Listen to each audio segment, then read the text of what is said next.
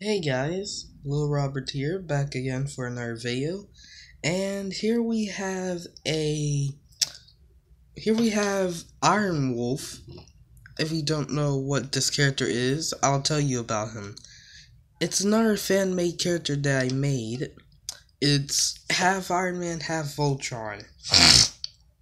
The hands are from the Hulkbuster that got his arm ripped off and had to replace it with a different looking one.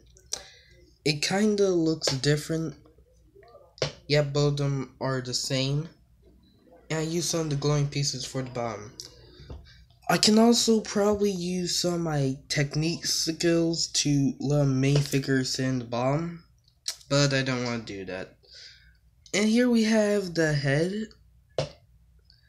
It's supposed to be iron. The size of it is probably the size of this guy. Hold on. Yeah, it's the same size, roughly the same size, and I like it. And here's another size comparison with this dude. He's roughly about near his arms. Alright, come on, dude. He's roughly about near his arms. I tried with Batbot, and it was very tall. Batbot wins. So, yeah. Sonic. Reach to his leg as well. And another Lego figure. This is Buddy. My dog passed away. That's a sad story. And it roughly reaches right to half of his head. Yeah.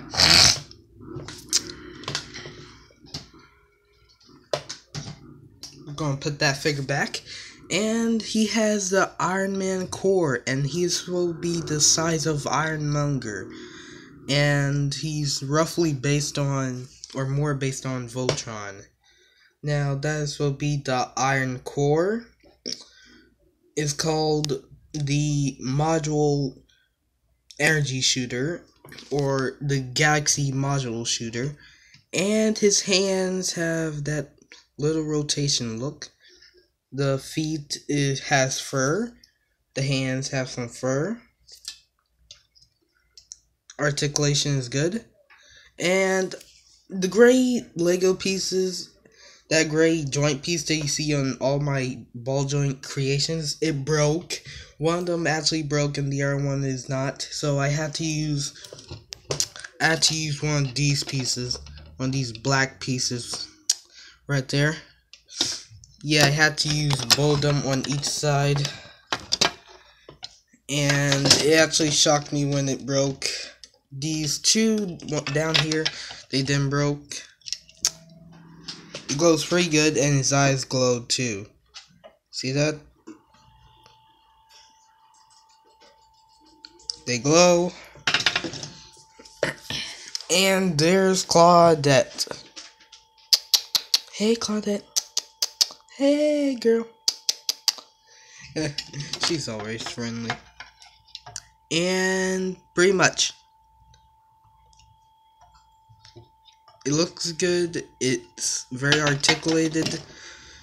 And I just upgraded his arms right a few seconds ago. And that was the final upgrade. So, yeah.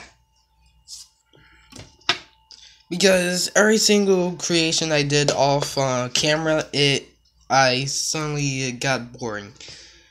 But in one of my videos, you heard me build Smile Dog, and I actually did it off camera. And Smile Dog might return, and also a few other creations I tried to build, like Drawkill animatronics, Demon animatronics, and also Smile Dog as well. So they might appear in a later video. If I get tired, I might build a Drawkill animatronics or Smile Dog. I might build Smile Dog with that head. That's what I build Smile Dog based off. Or that is a dog animatronic. I might build him off of that. So yeah, year one. It's a 50-50 chance. But anyway, bye. Also, I use these glowing eyes for our animatronics. That animatronic also have it, too. Bye.